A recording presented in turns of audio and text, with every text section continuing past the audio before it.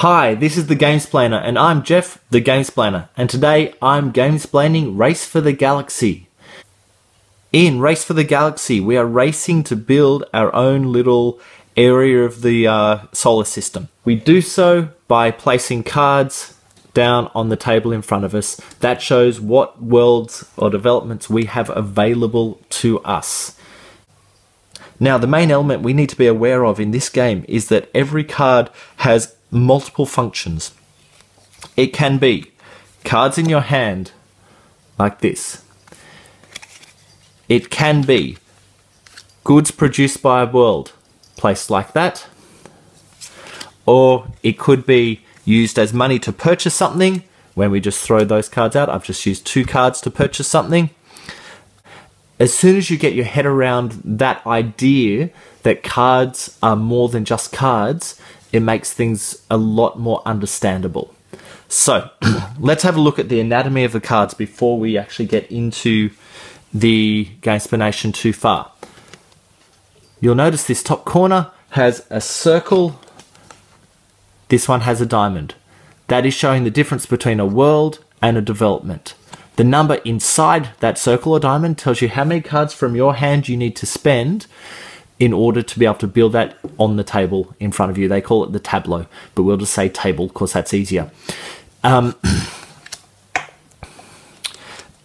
Also, within the circle, some of them will have a color. That tells you what type of good they produce. Some of them will have a color on the outside. That's what's called a win-for world. It's harder to get those goods onto those worlds, but that's the difference between them.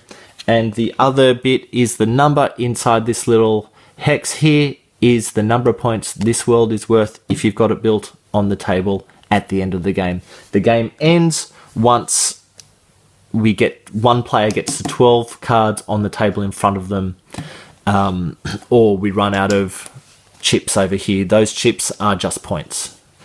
The next thing that's happening on the card is there's a list 1, 2, 3, 4 and 5 down the side. That tells you the benefits that you get in each of the 5 phases by having this card on the table. So this one gives us benefits in phase 3 and phase 4. Don't stress too much about that iconography at the moment. Okay, how do the phases work? First up, everyone takes this pile of cards here. Everyone has the identical pile of cards. In a 2-player game, there's 2 more cards included as well. You're going to select one of these cards. Let's say it's that one. Put it face down in front of you. Every other player does the same. And once everyone has a card down in front of them like that, we all flip them over at the same time. And whatever phases are showing on these cards around the table, they're the phases that everyone gets to play. There's also the benefit of there's a bonus written on each card that the person who actually played it in front of them, the person who caused that phase to happen, gets that bonus when the phase comes through. So let's go through each of the 5 phases. Phase 1, that's the explore phase. Everyone gets to draw 2 cards. So see that little eye thing means look at. Look at 2 cards. See if I can get that in focus so you can see the numbers there. Look at 2 cards and keep 1. So you take 2 from here, have a look at them, go, oh, I want to keep this one, and so you'd throw the other one onto the discard pile. If you are the person who played the card, you'll notice that there are actually 2 versions of this card. One of them allows the player, the person who gets the bonus, to look at 5 extra cards on top of the 2. So you take 7 cards and keep 1. So you're only going to keep 1 of them if you use this one, but you get to look at a whole bunch of cards. Or you get to look at an extra one on top of everyone else. So look at 3 and you get to keep 2. Phase 2 is the development phase. So development phase is the diamonds. This is where you get to take a diamond from your hand and build it in front of you. That particular one would cost me 1 extra card from my hand back into the discard pile to be able to build that. The benefit or the bonus of playing the development phase or causing the development phase to happen is it costs you 1 less. So because this is a 1-cost planet, I wouldn't have to spend that card to be able to build this one if I cause that phase to happen. Phase 3 is the settle phase. You'll notice the circle in the top corner here. This is where I get to settle planets. It's done the same way as settling as the developments that we just did in phase 2. But the bonus on this one, if you're the one who caused the settlement to happen, is once you have settled a world, which is put a world down on your table in front of you, and that one cost me 1 resource to build. It cost the number 1 in that top corner. I now get to draw another card into my hand. Now that was, see how there's a black ring around this particular world? Some of the worlds have a red ring around them. Red ring means that they are military worlds. The only way you can build military worlds is phase 3. Notice red ring with a +1. I have 1 military at the moment on my table. I can't build this one until I can get those numbers up to equaling or over 3. I'm going to skip over 4 and jump straight to phase 5, which is the produce phase. You'll understand why in a second. On the produce phase, it allows you to, anyone who has a number 5 with a little coloured card next to it, it allows those planets to produce a good. What does producing good look like? Sorry, I take from the deck 1 card and produce a blue good. This card is now a blue good because it's sitting on the blue planet. That's the only card on the table that I'm able to produce with. So that's the only planet that gets any production happening on it. If you are the person who played the produce card, what that also allows you to do is produce on any windfall world. So if you happen to have a windfall world sitting on your table, you would also for free get to throw a produce a card on that. That is now a brown good. Now let's step back to phase 4, which is the consume phase.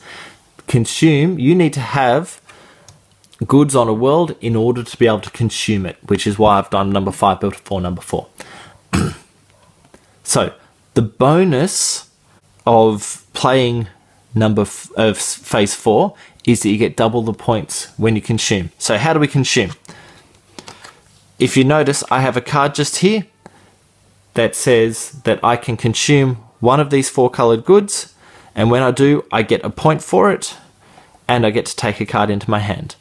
Now, that can be for any good I have around my table. This one here, I just get to take 1 card into my hand by consuming a good. So I will only use this consume power to consume. That's how we consume. I will get 1 point, except if I made that phase happen, which means I get double points. So I would take 2 points, and I get to draw a card into my hand. It's as simple as that. Now, the other version of the consume phase has a little special bit, which is called the trade.